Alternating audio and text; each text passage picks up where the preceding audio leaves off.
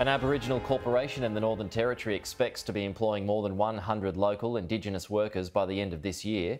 The corporation opened Australia's first Aboriginal-owned and operated mine on the Gove Peninsula 4 years ago.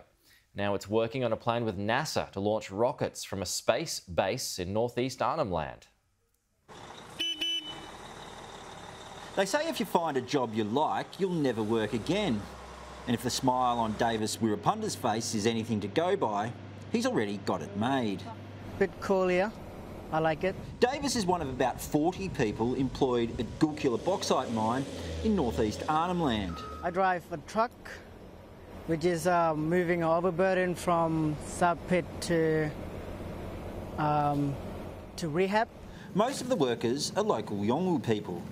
I like working in the mine, and I need to teach all the new trainers, teaching them for the machine, for the driving. I mean, they get a lot of skills out of here, especially with big machinery operation, but they do a lot of work in terms of environmental stuff as well. This is Australia's first Aboriginal-owned and operated mine.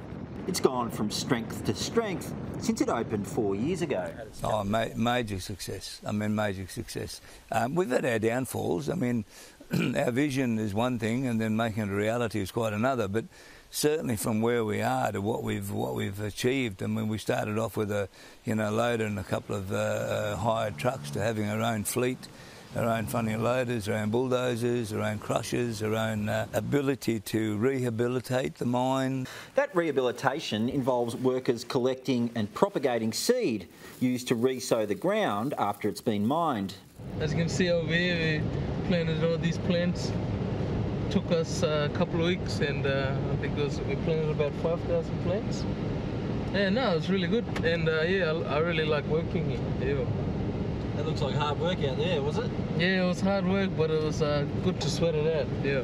The mine is one of several businesses owned by the Gumatj Aboriginal Corporation, including a concrete batching plant and a timber mill.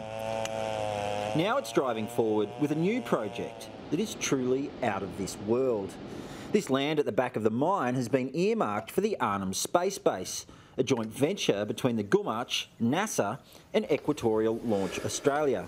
Sites have been cleared behind me for 3 separate launch pads, this remote part of the country considered ideal for sending rockets into orbit.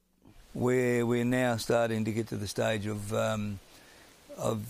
having the designs done, and now we're starting to look at the pours on the slabs itself. The base will create another 25 local jobs, but even before it opens, the Gumatj are closing in on a major milestone. I think the 100 number will probably be well in tune by the end of this year.